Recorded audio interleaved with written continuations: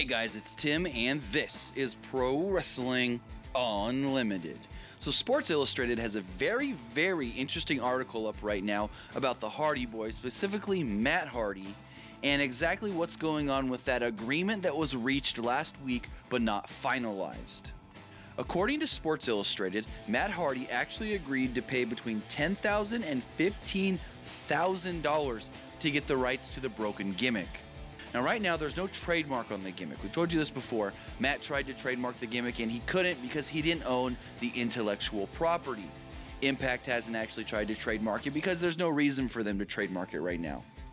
They also noted that the Hardys were even willing to sign off on a press release publicly ending this ordeal, saying both sides are on good terms. Yet, Anthem had some pretty outrageous demands, wanting 50% of all Hardy revenue going forward no matter where they work. This also included the art and music of Jeff Hardy, which was viewed by the Hardys as a monumental heist and money grab. Because, yeah, Jeff's band did a song or two for Impact or TNA or whatever you want to call it, and I think he's maybe done some artwork that they sold through their company and stuff. But that has nothing to do with this. That has nothing to do with the company. So that right there, it's like, are you kidding me? They wanted to take part of Jeff's business? No way. Like, that's crazy. Again, an agreement was sort of reached last week like we noted, but Impact Wrestling President Ed Nordholm hasn't signed off on it, and I feel, from everything I'm hearing and this Sports Illustrated article, that he doesn't have any intent on signing it. One thing right now, Jeff Jarrett feels that if he stalls long enough, Matt's going to give up. Matt's not going to want to put any more money into this than he already has. But Matt is willing to do whatever he has to get his gimmick. The Hardys feel that if it goes to court, there's no way they can lose.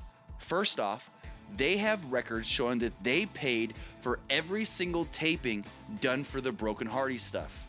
Second, if this was all under Impact, then Impact would have had to pay some sort of fee to actually be using Matt's compound or have some sort of paperwork saying that Matt let them use it for filming for free. They don't have anything like that. Another thing that the Hardys feel is in their favor, and Rebby has actually tweeted about this, that there was never any child labor laws signed when using their 1-year-old son Maxwell on Impact Television. Also, the man that played Senor Benjamin is Rebby's real father, and he was never paid once for any appearance that he did for the show. So that's another thing, you know, you use this guy and you didn't pay him.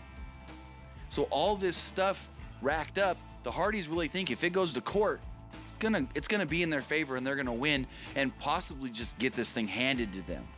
On the other side, Global Force and Impact Wrestling feel if they drag it out long enough, Matt may give up because he may run out of money. He may not have enough money to actually go forward with it in court.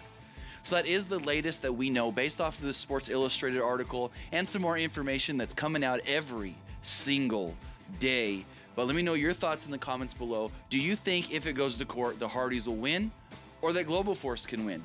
Do you think that Matt's going to give up? And do you think that this is just all ridiculous and Global Force should just give it up? But with that, you have to also think, if this was the WWE that owned the gimmick, would they even entertain the offer of transferring it over to Matt? Whether Matt was willing to pay him or not, I highly doubt that. So I see where Impact's coming from. You know, we want what we want. So, I mean, I want your guys' thoughts. Let me know what you think about this big whole ordeal. Matt thought it was all set in stone. He started teasing it this past week on Monday Night Raw, and he may have jumped the gun.